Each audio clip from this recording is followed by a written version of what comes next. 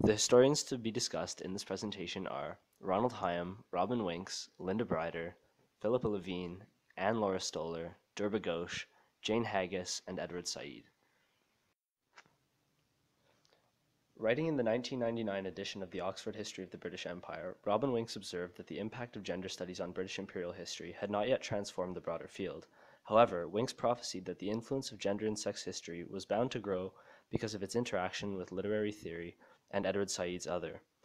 Beyond making accurate predictions about the foundations and future importance of gender history, Winks aptly identified Ronald Hyam's 1990 publication, Empire and Sexuality, as the instigator of a growing debate concerning sex and sexuality's place within the British colonial experience. In short, Hyam suggested that British imperial expansion was derived from the export of male sexual energy.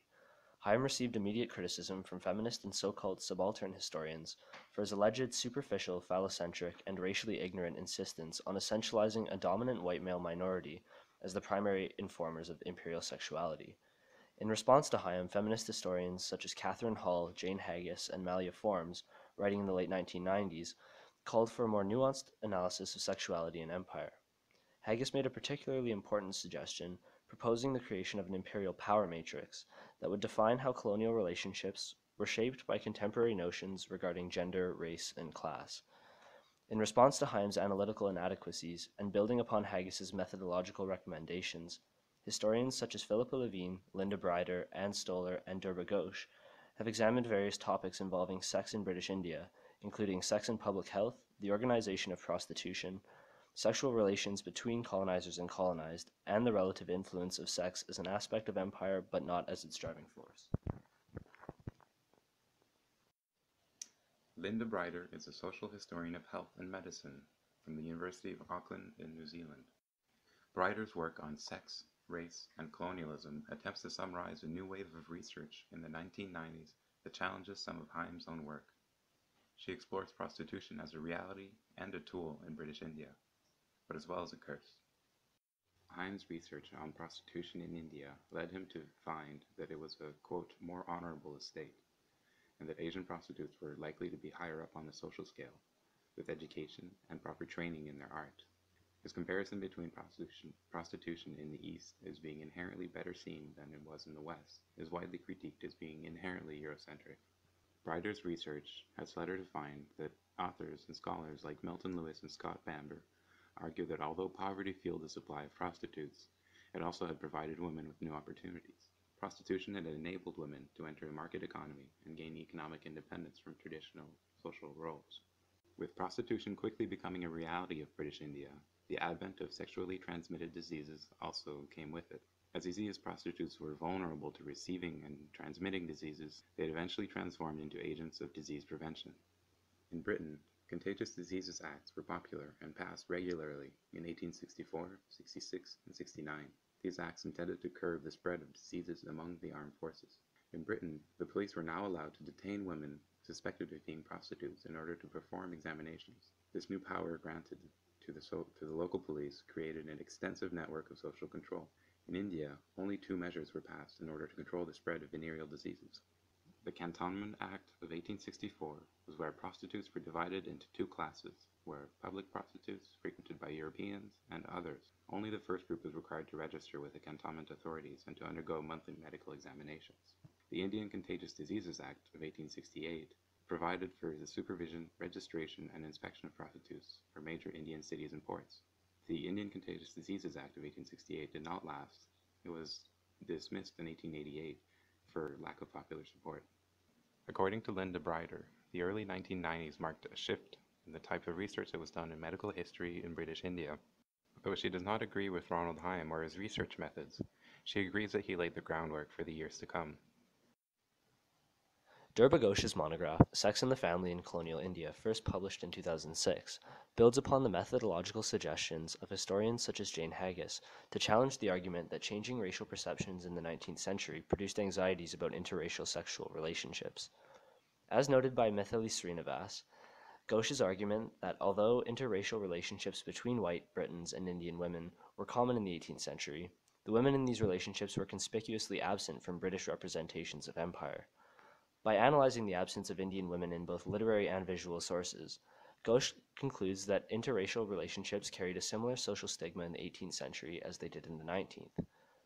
Ghosh adheres to the notion that race, gender, and class all played a role in colonial sexual experiences. Thus, instead of creating dichotomies such as sex between colonizer and colonized, she identifies three types of relationships and importantly indicates that women who lacked formal positions of power were able to engage with the discourses of the colonial regime in India. Sex in the family in colonial India makes an important contribution to the history of sex in British India because of its attention to the condition of Indians who were previously voiceless but retained their agency under British imperial rule. Ghosh also breaks down the chronological distinctions between 18th and 19th century attitudes towards race and sex that portrayed Indian sepoys and white women as catalysts for the segregation of sexual relationships along racial lines. In her essay, Sexuality, Gender, and Empire, published in 2004, Philippa Levine challenges Ronald Hyam's assumption that sex is the driving force behind the creation of the British Empire. Rather, Levine argues that sex and sexuality was the object of perennial concern to the imperial elite and something that they actively sought to control.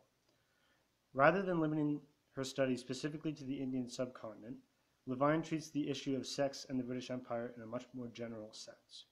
Levine argues that as the British encountered sexual mores different from their own, it became part and parcel of imperial policy to corral and restrain these practices before enforcing British cultural standards and morals upon indigenous populations. Levine links this policy with the inherent beliefs surrounding race and sex within the British Empire. Sexuality to the British was something of a double-edged sword, with the possibility that interacting with local cultures and their sexual mores could corrupt and debase Britons far from home. To prevent this, Britain had to export its sexual mores to the peoples it ruled.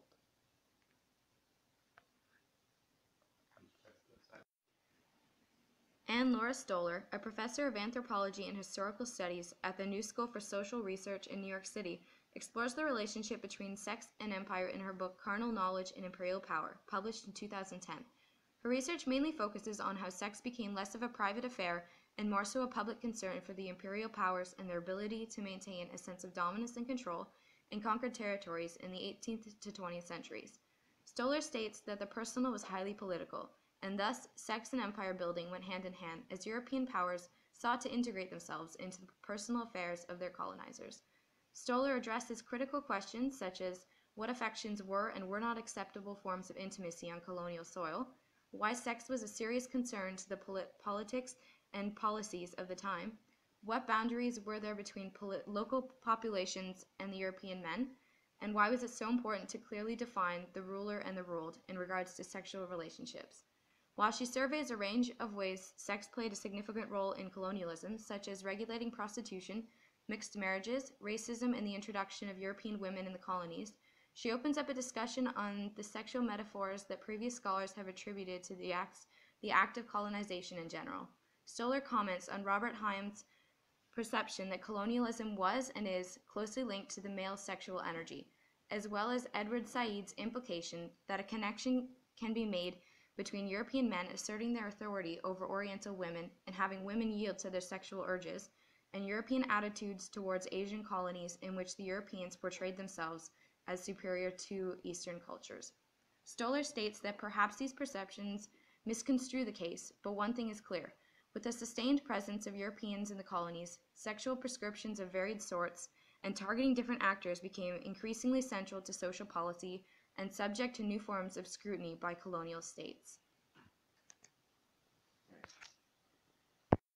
In conclusion, the connection between sex and empire is not a new concept, and scholars, such as those mentioned, have opened up the debate for understanding what role sex plays in maintaining imperial racial hierarchy and controlling a mixed population of Europeans and Indians.